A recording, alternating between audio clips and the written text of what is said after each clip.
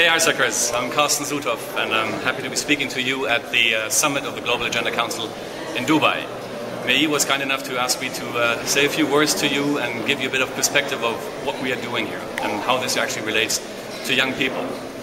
So for the fifth time, the Global Agenda Councils are meeting in Dubai, and the idea really is to bring together the best thinkers, the best brains in the world to the biggest global thinking process and brainstorming process that exists in the world.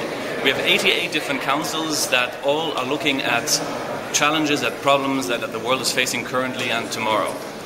One of the factors, for instance, that we are talking about is the new models of leadership.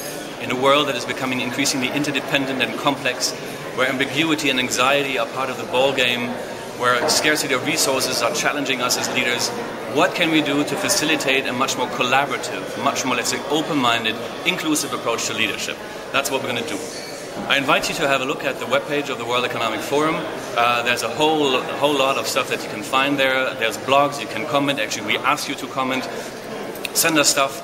Look at what we do and engage with us. It's all for the sake of committing to improving the state of the world. Have fun. All the best. This was Carsten.